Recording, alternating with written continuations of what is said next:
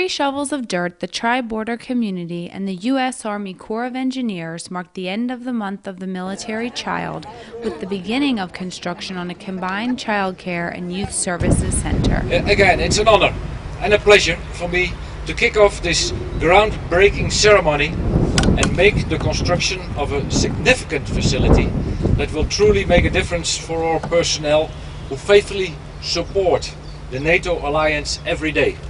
On behalf of the Corps, we pledge to you, we will work diligently with our partners, the Director of Family, Morale, Welfare, and Recreation, the contractor, Bilfinger Berger, the Schinnen Garrison, to ensure a quality facility that fosters the best child care and learning environment possible.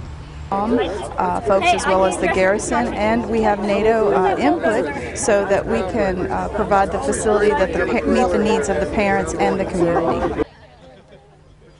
The €8 million Joint Child Development Center and Youth Services Center will accommodate roughly 266 children from infants to teenagers.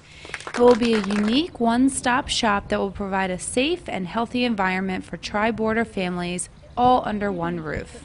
The building takes up about half of the green space between us, and then behind that is a series of playgrounds. On this side is a basketball court, and I think one more playground before we hit the parking areas.